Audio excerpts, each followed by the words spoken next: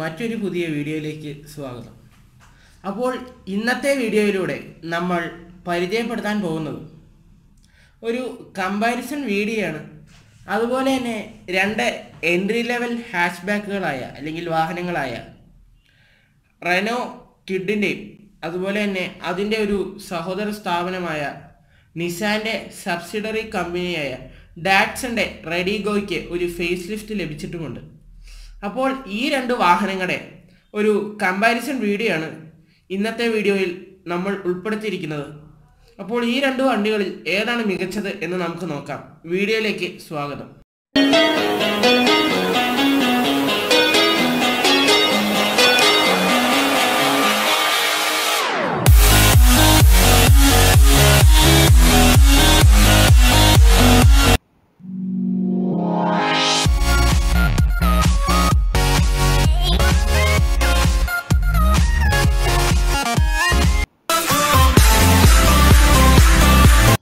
അപ്പോൾ ആദ്യം തന്നെ ഈ രണ്ട് വാഹനങ്ങളുടെയും ആ ഒരു ഡൈമെൻഷൻ്റെ കാര്യം പറയുകയാണെങ്കിൽ റെനോ ക്വിഡിൻ്റെ ലെങ്ത് എന്ന് പറയുന്നത് 3731 മില്ലിമീറ്ററാണ്.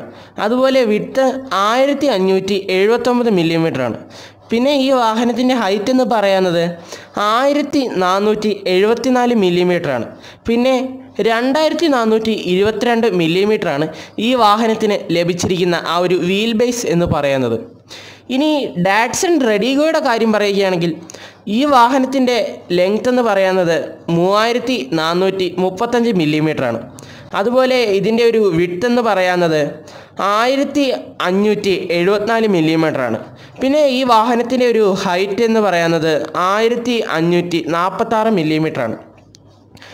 പിന്നീട് ഈ വാഹനത്തിന് ലഭിച്ചിരിക്കുന്ന ഒരു വീൽ ബേസ് എന്ന് പറയുന്നത് 2348 മില്ലിമീറ്ററാണ്. അപ്പോൾ ഈ ഡൈമെൻഷൻ്റെ കാര്യം കേൾക്കുമ്പോൾ തന്നെ അല്ലെങ്കിൽ അതൊന്ന് കാണുമ്പോൾ തന്നെ നമുക്ക് മനസ്സിലാകുന്ന കാര്യമാണ്. ഡാറ്റ്സൺ റെഡിഗോയേക്കാൾ നീളം കൂടുതൽ ഏകദേശം 300ഓളം, അതായത് 300 മില്ലിമീറ്ററോളം നീളം കൂടുതൽ റെനോ ക്വിഡിന് തന്നെയാണ്.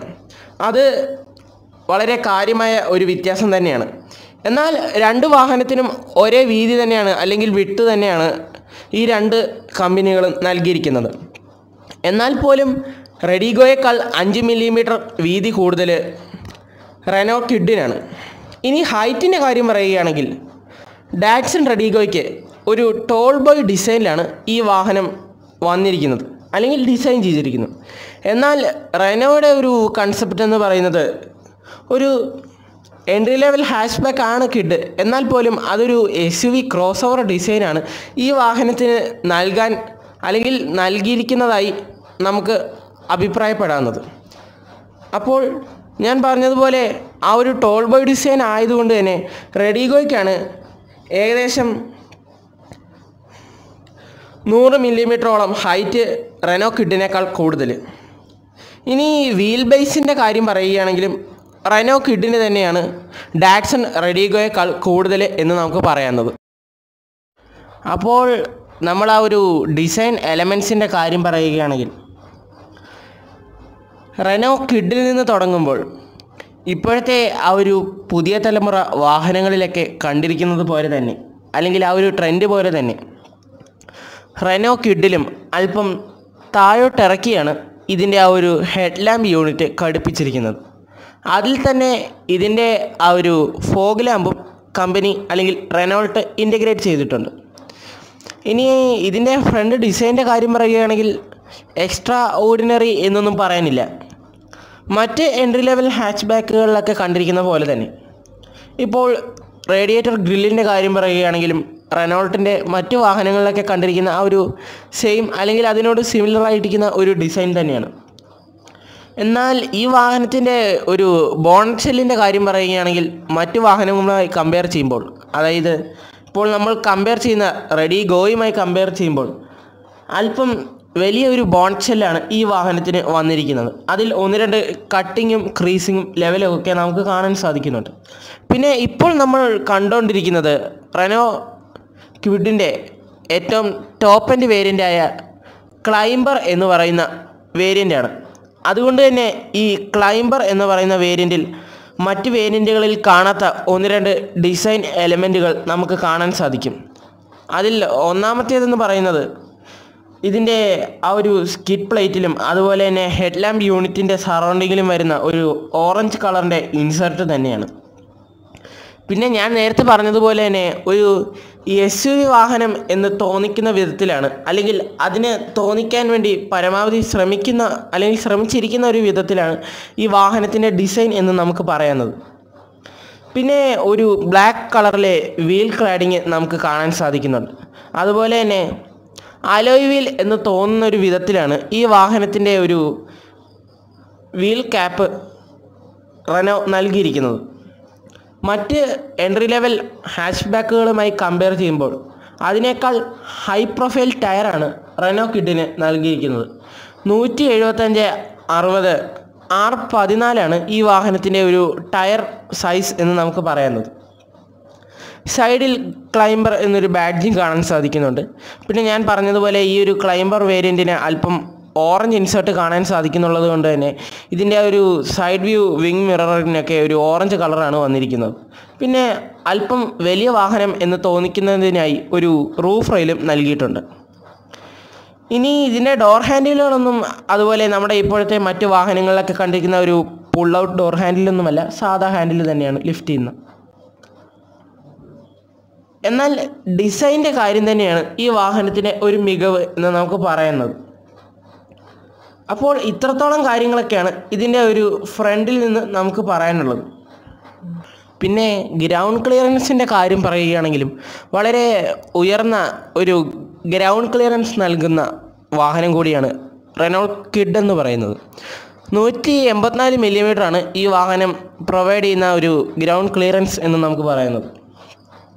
അപ്പോൾ ഈ വാഹനത്തിൻ്റെ റിയർ സൈഡിലേക്ക് വരുമ്പോൾ അല്ലെങ്കിൽ ഇതിൻ്റെ ഒരു റിയർ പ്രൊഫൈലിലേക്ക് നോക്കുമ്പോൾ LED ടെയിൽ ലാമ്പ് യൂണിറ്റുകളാണ് ഈ വാഹനത്തിൽ ഘടിപ്പിച്ചിരിക്കുന്നത്.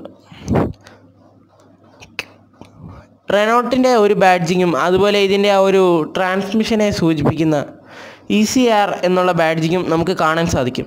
പിന്നെ രണ്ട് വശങ്ങളിലായി രണ്ട് റിഫ്ലക്ടറും ഘടിപ്പിച്ചിട്ടുണ്ട്.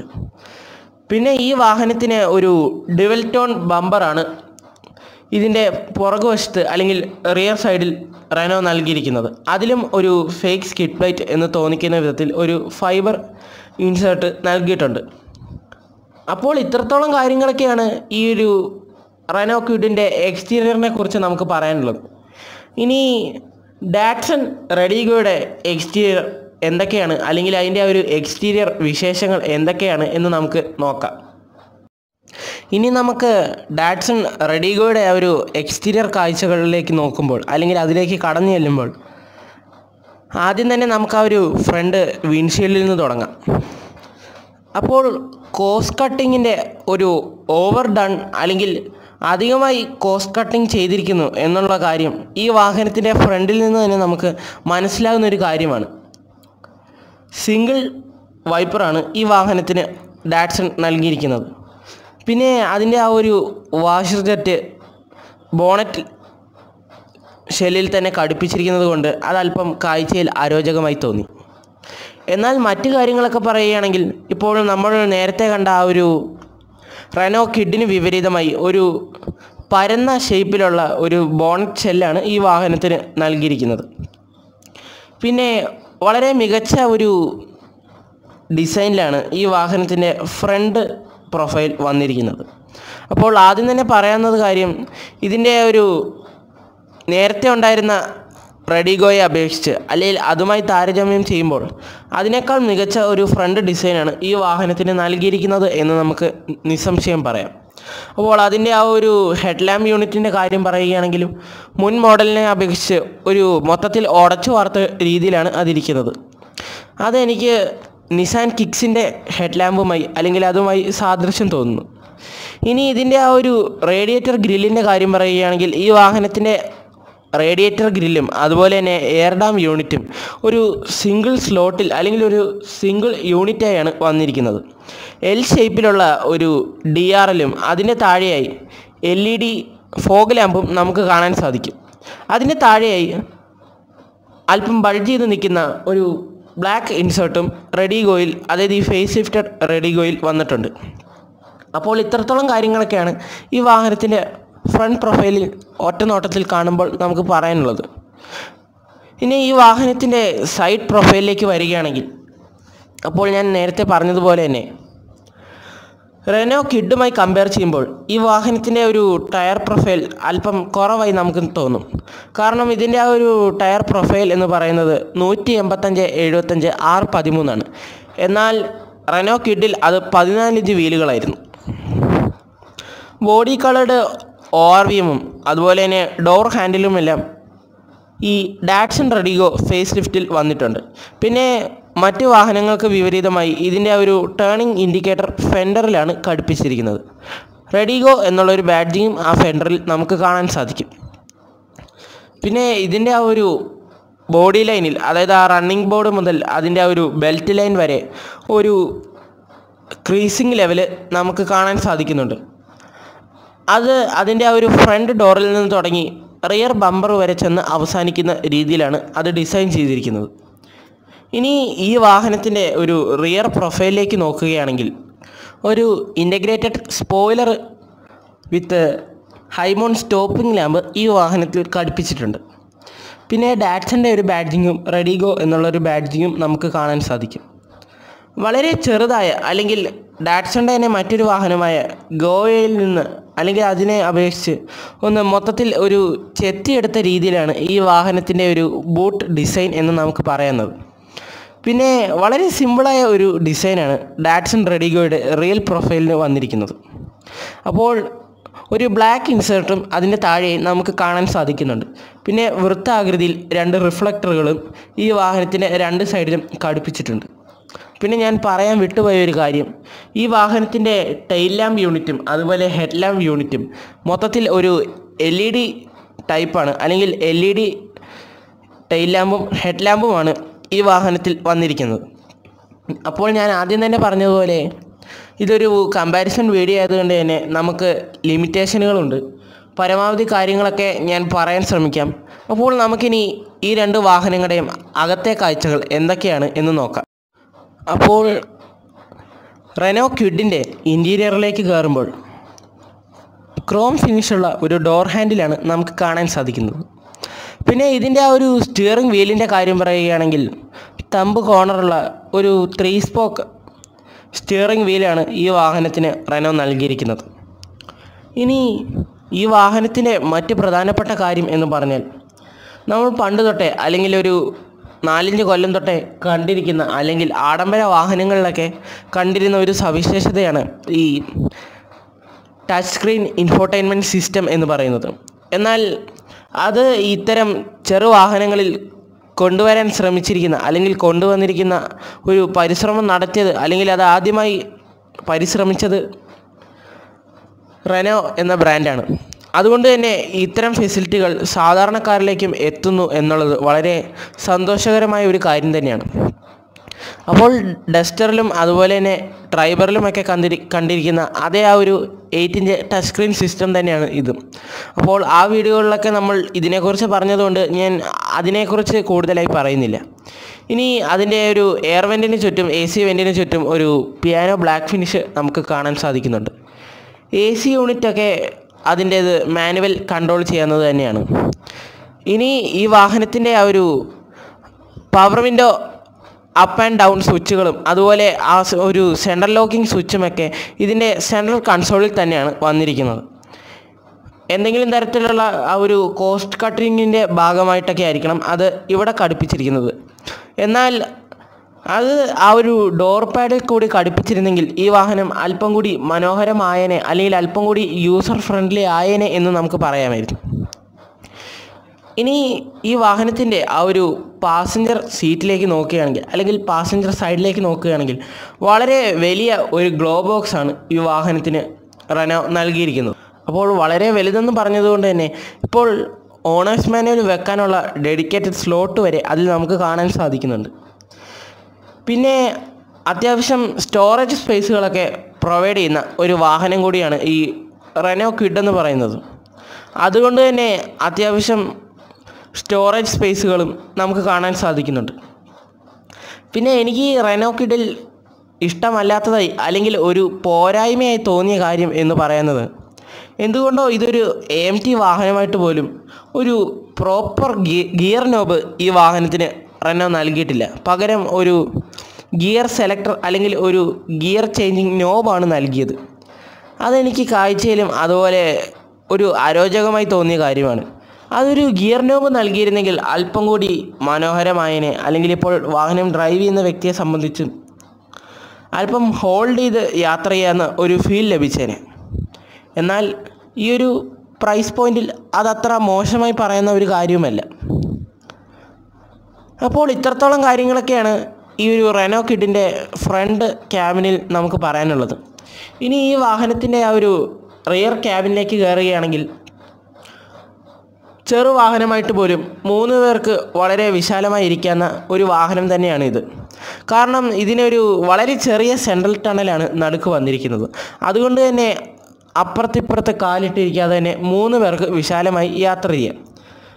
ഇനി 2 പേരെ ഉള്ളെങ്കിൽ, അതായത് നമ്മൾ മറ്റ് ലക്ഷറി വാഹനങ്ങളിലൊക്കെ അല്ലെങ്കിൽ അല്പം കൂടി വില കൂടിയ വാഹനങ്ങളിലൊക്കെ കണ്ടിരിക്കുന്ന പോലെ ഒരു റിയർ ആംറെസ്റ്റും ഈ വാഹനത്തിൽ റെനോ നൽകിയിട്ടുണ്ട്. അപ്പോൾ ഈ വാഹനത്തിൻ്റെ ആ ഒരു പ്രൈസ് പോയിൻറ്റിൽ അത് വളരെ ഒരു പ്രീമിയമായ അല്ലെങ്കിൽ ലക്ഷറിയായ കാര്യം തന്നെയാണ്. പിന്നെ ഈ വാഹനത്തിൽ നമ്മെ അതിശയിപ്പിക്കുന്ന ഒരു കാര്യം എന്ന് പറയുന്നത് ഇതിൻ്റെ ആ ഒരു ലെഗ് സ്പേസ് തന്നെയാണ്. ഫ്രണ്ടിലിരിക്കുന്ന ആൾ ഡീസൻ്റായ ഒരു സ്പേസ് യൂസ് ചെയ്താൽ പോലും, അതായത് അത്യാവശ്യത്തിന് പുറകിലോട്ട് ഇറക്കിയിട്ടാൽ പോലും ബാക്കിലിരിക്കുന്ന വ്യക്തിക്ക് വളരെ അനായാസകരമായി തന്നെ ഈ വാഹനത്തിൽ ഇരിക്കാം എന്നുള്ളതാണ്. പിന്നെ സ്പേസിൻ്റെ കാര്യം പറയുകയാണെങ്കിൽ വളരെ മികച്ച സ്പേസും, അതായത് ഒരു മികച്ച സ്പേസ് പ്രൊവൈഡ് ചെയ്യുന്ന ക്യാബിനുമാണ് ഈ വാഹനത്തിന് റെനോ നൽകിയിരിക്കുന്നത്. ഇപ്പോൾ ബൂട്ട് സ്പേസിൻ്റെ കാര്യം എടുത്ത് പറയുകയാണെങ്കിലും 279 ലിറ്റർ ബൂട്ട് സ്പേസ് റെനോ കിഡിന് നൽകിയിട്ടുണ്ട്. അപ്പോൾ ഈ ഒരു കാറ്റഗറിയിൽ അത് അത്യാവശ്യം ഡീസൻ്റായ അല്ലെങ്കിൽ ആവശ്യത്തിന് അനുയോജ്യമായ ഒരു സ്പേസ് തന്നെയാണ്.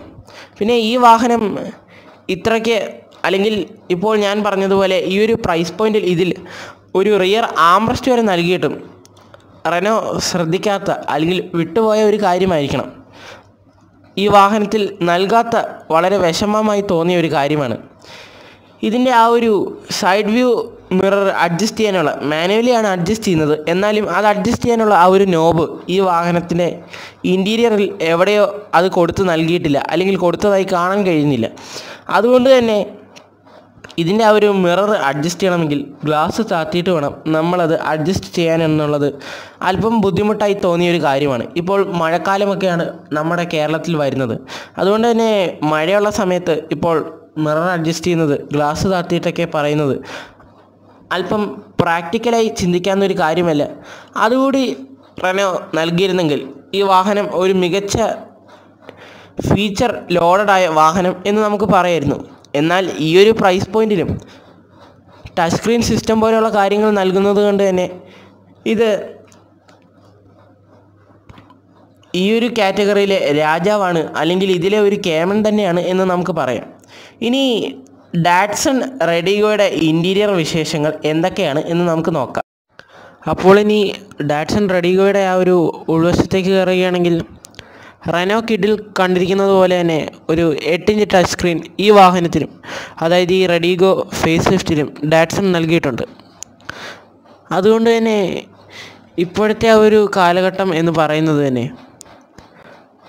പണ്ടത്തെ കാലഘട്ടമായി താരതമ്യം ചെയ്യുമ്പോൾ, അല്ലെ പണ്ടത്തെ കാലഘട്ടത്തിൽ ആ വാഹനങ്ങളുമായി താരതമ്യം ചെയ്യുമ്പോൾ ചെറിയ വാഹനങ്ങളിലും ഇപ്പോൾ ഇത്തരത്തിലുള്ള സാങ്കേതികതകളും അതുപോലെ ഫീച്ചേഴ്സുമെല്ലാം വന്നിരിക്കുകയാണ്. പിന്നെ ഈ വാഹനത്തിൽ ഞാൻ നേരത്തെ പറഞ്ഞതുപോലെ തന്നെ നിരവധി സ്റ്റോറേജ് സ്പേസുകൾ നൽകിയിട്ടുണ്ട്. അതുപോലെ ഒരു ഡുവൽ ടോൺ ഇൻറ്റീരിയറാണ് ഈ വാഹനത്തിന് ഡാറ്റ്സൺ നൽകിയിരിക്കുന്നത്. ഒരു സിൽവർ ആക്സെൻറ്റും അതിൻ്റെ ഇടയിലായി ബ്ലാക്ക് കോമ്പിനേഷനോടെ കാഴ്ചയിൽ വളരെ മനോഹരമായി ഡാറ്റ്സൺ ഈ വാഹനത്തിൽ ഘടിപ്പിച്ചിട്ടുണ്ട്. പിന്നെ സ്റ്റിയറിങ്ങിൻ്റെ കാര്യം പറയുകയാണെങ്കിൽ അതും ഒരു 3 സ്പോക്ക് സ്റ്റിയറിംഗ് വീല് തന്നെയാണ്. മാനുവലി കൺട്രോൾ ചെയ്യാവുന്ന AC യൂണിറ്റും കാര്യങ്ങളുമൊക്കെയാണ്. അപ്പോൾ നമ്മൾ റെനോ ക്വിഡിൽ, അതായത് ഈ സെഗ്മെൻറ്റിലെ ഒരു മികച്ച വാഹനമായ റെനോ ക്വിഡിൽ പോരായ്മയായി പറഞ്ഞ 1-2 കാര്യങ്ങൾ ഡാറ്റ്സൺ റെഡിഗോയിൽ ഉണ്ട് എന്നുള്ളതാണ് സത്യം. അപ്പോൾ അത് എന്തൊക്കെയാണെന്ന് വെച്ചാൽ, നമ്മൾ നേരത്തെ പറഞ്ഞിരുന്നു റെനോയിൽ ആ ഒരു window up and down സ്വിച്ചുകളെല്ലാം central കൺസോളിലാണ് ഘടിപ്പിച്ചിരുന്നത് എന്നുള്ള ഒരു കാര്യം. എന്നാൽ ഈ വാഹനത്തിന് അത് ആ ഒരു ഡോർ പാഡിലും അതുപോലെ തന്നെ എക്സ്റ്റേണൽ മിറർ അഡ്ജസ്റ്റ് ചെയ്യാനുള്ള നോബുകൾ വണ്ടിയുടെ അകത്ത് ഘടിപ്പിച്ചിട്ടുണ്ട് എന്നാണ് നമുക്ക് പറയാനുള്ള ആ 2 കാര്യങ്ങൾ. എന്നാലും ഇപ്പോഴും ഡാറ്റ്സണെ പിൻവാങ്ങുന്ന, അല്ലെങ്കിൽ അതിനോടൊരു താല്പര്യം ജനങ്ങളോട് തോന്നാൻ സാധിക്കാത്ത വിധം 1-2 കോസ്റ്റ് കട്ടിങ്ങുകൾ ഡാറ്റ്സൺ ഈ വാഹനത്തിനും കൊണ്ടുവന്നിട്ടുണ്ട്. കോസ്റ്റ് കട്ടിംഗ് എന്ന് പറഞ്ഞാൽ അതിച്ചിരി അധികമായി പോയി എന്ന് തന്നെ നമുക്ക് പറയാം. ഉദാഹരണത്തിന് ഓട്ടോമാറ്റിക്കലി അല്ലെങ്കിൽ പുൾ ബാക്കായ ആ ഒരു സീറ്റ് ബെൽറ്റുകൾ ഒന്നും ഈ വാഹനത്തിൽ ഘടിപ്പിച്ചിട്ടില്ല. അതെന്താണെന്ന് വെച്ചാൽ, ഇപ്പോൾ നമ്മൾ ഈ വാഹനത്തിൻ്റെ സീറ്റ് ബെൽറ്റ് റിമൂവ് ചെയ്യുകയാണെങ്കിൽ ആ ബക്കിളിൽ പ്രസ് ചെയ്യുമ്പോൾ തന്നെ അത് തന്നെ തിരിച്ച് അതിൻ്റെ ആ ഒരു പൊസിഷനിലേക്ക് പോകുന്ന അത്തരത്തിലുള്ള ചെറിയ മൈന്യൂട്ടായ കാര്യങ്ങളും കൂടെ ഡാറ്റ്സൺ ഈ വാഹനത്തിൽ ശ്രദ്ധിച്ചിരുന്നെങ്കിൽ ഇത് ഒരു മികച്ച വാഹനമാക്കാം എന്ന് നമുക്ക് പറയാം. എന്നാൽ മുൻ മോഡലിനെ അപേക്ഷിച്ച് നിരവധി സവിശേഷതകൾ, ഇപ്പോൾ സേഫ്റ്റിയുടെ കാര്യം എടുത്ത് നോക്കുകയാണെങ്കിലും ഡാറ്റ്സൺ പരാജയപ്പെട്ടിരുന്ന ഒരു പ്രധാനപ്പെട്ട കാര്യം ഈ വാഹനത്തിൻ്റെ സേഫ്റ്റി റീസൺ കൊണ്ട് തന്നെയാണ്. എന്നാൽ ഇപ്പോൾ ഈ വന്നിരിക്കുന്ന ഫേസ് ലിഫ്റ്റഡ് റെഡിഗോയിൽ 2 എയർ ബാഗും SRS എയർ ബാഗും ഒക്കെ ഘടിപ്പിച്ചിട്ടുണ്ട്. ഇനി ഈ വാഹനത്തിൻ്റെ ആ ഒരു റിയർ ക്യാബിൻ സ്പേസിൻ്റെ കാര്യം പറയുകയാണെങ്കിൽ 3 പേർക്ക് തരക്കേടില്ലാതിരിക്കുന്ന ഒരു ക്യാബിൻ സ്പേസ് അല്ലെങ്കിൽ ഒരു ക്യാബിനൊക്കെ തന്നെയാണ്. എനിക്ക് തോന്നുന്നു ഈ വാഹനത്തിൻ്റെ ആ ഒരു റിയർ സീറ്റിൻ്റെ തൈ സപ്പോർട്ട് റെനോ ക്വിഡിനേക്കാൾ കൂടുതലുണ്ട് എന്നാണ് എനിക്ക് അറിയാൻ കഴിഞ്ഞത്. എന്നാൽ റെനോ ക്വിഡിൽ കണ്ടിരുന്ന പോലെ ആംറസ്റ്റോ മുതലായ അധിക ഫീച്ചറൊന്നും ഈ വാഹനത്തിൻ്റെ റിയർ സീറ്റിൽ വന്നിട്ടുമില്ല. അപ്പോൾ ഒരു കമ്പാരിസൺ വീഡിയോ ആയതുകൊണ്ട് തന്നെ ഇത്രത്തോളം കാര്യങ്ങളൊക്കെയാണ് ഈ വാഹനത്തെക്കുറിച്ച് നമുക്കിതിൻ്റെ ഇൻറ്റീരിയർ എന്നൊക്കെ പറയാവുന്നത്. ഇനി ഈ വാഹനത്തിൻ്റെ ഒരു മൈലേജ് എന്ന് പറയുന്നത്, പെട്രോൾ മാനുവലിൻ്റെ ആ ഒരു മൈലേജ് എന്ന് പറയുന്നത് 22.7 km/ലിറ്ററും ഓട്ടോമാറ്റിക്കിൻ്റേത് 23 km/ലിറ്ററുമാണ്.